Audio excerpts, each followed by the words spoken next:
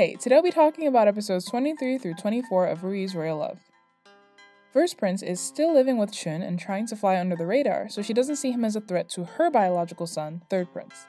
As the Emperor visits Chun's palace more frequently, he takes notice of Yanwan, who, if you remember, was put in charge of taking care of the First Prince and is all but engaged to Yunche, the Cold Palace guard. Yanwan notices the Emperor noticing her. The next time she sees Yunche, she tells him that she will be grabbing the opportunity she sees in front of her to raise her station. Not because she doesn't love him, but because she needs money for her family. Or so she says anyway. Hailan noticed Yanwan noticing the Emperor noticing her and tips Chun off as to what's going on, warning her not to make the same mistake RuYi did and underestimate the damage a maid can do.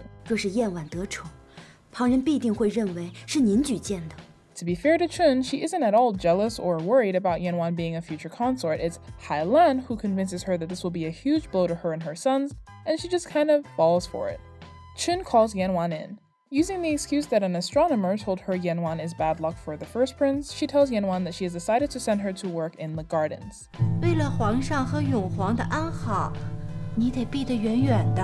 Yanwan has no choice but to accept. They don't even give her a night to pack and she's sent to work right away.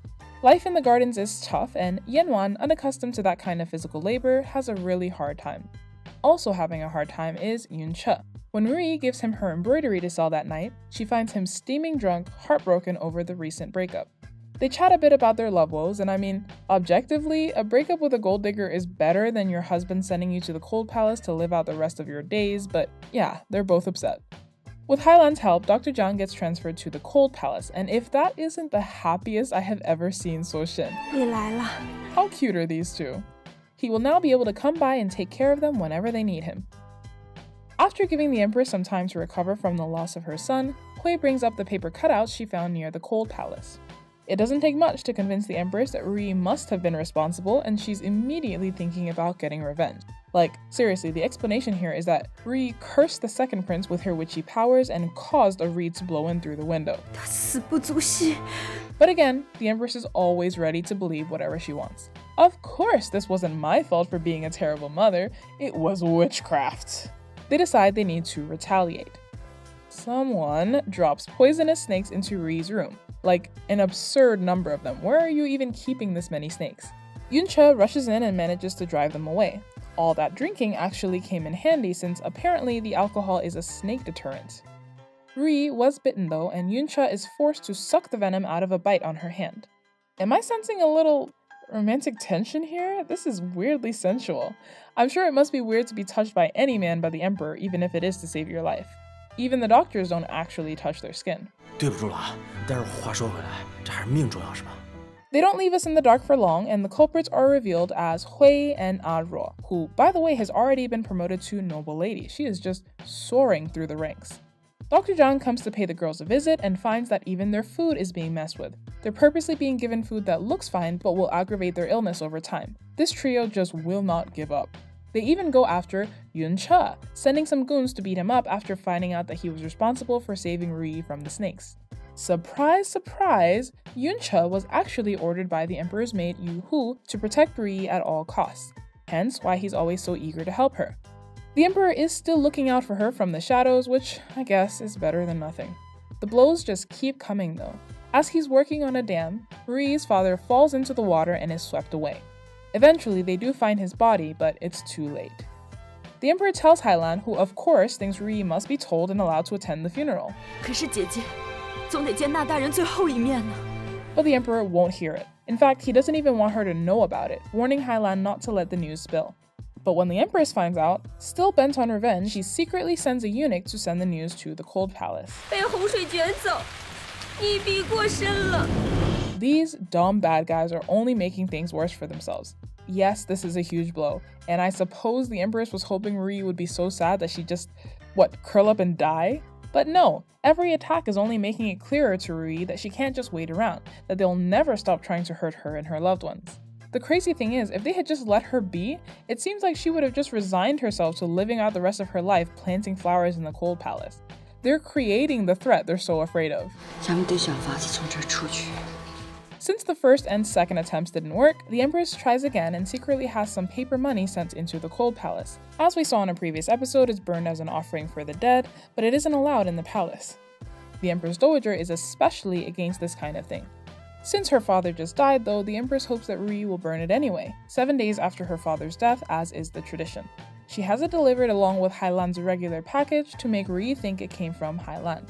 Then, not leaving anything to chance, she also bribes the Empress Dowager's eunuch to make sure that when the day comes, the Empress Dowager will find out. So, I don't hate Yanwan. Life is tough. She's seen firsthand that working hard will not get her what she wants in life, and she's pushing love aside to chase after that. It's not noble, but I get it. Not everyone is lucky enough to have a pure love unaffected by other factors like Suoxin and Dr. Jiang. I am RuYi watching these two cutie pies thinking, shut up and just get married already. They're so cute!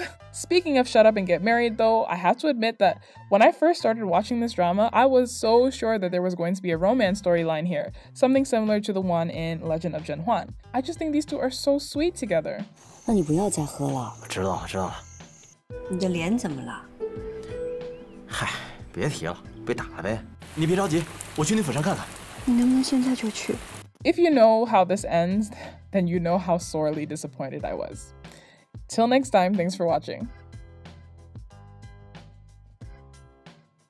So to start, in the book there is no ambiguity. Hailan and RuYi plan the second prince's death 100%, and afterwards, not only do they not feel bad, they kind of gloat about it. When Hailan goes to visit RuYi so they can burn the paper cutouts together, she says, "Do you hear the cries ringing all over the palace? Isn't it beautiful? I don't think I've ever heard a more beautiful sound." To which RuYi responds, "You handled everything so neatly. Of course the cries sound beautiful." The rigidly moral Girl Scout RuYi you know and love from the drama is nowhere to be found. She is 100% ice. I can see why the morality police didn't want this kind of character as the protagonist in what was to be such a popular show. But wow, would it have been interesting to see. Both RuYi and Hailan are pretty much villains. Hailan tricked Chun into killing the second prince, giving her a pillow stuffed with reeds, claiming it would only make him a bit sicker and mess with the Empress. Chun had her own beef with the Empress at the time, so she decided to do it and snuck the pillow in, only to be shocked to find that the second prince actually died. Hailan is now using this as leverage over her, so Chun can't say a word to anyone. A few other differences. While the Yanwan and Yunche storyline is pretty much the same, small detail, Yanwan is 14 when she's introduced and Yunche is 20. So that's interesting.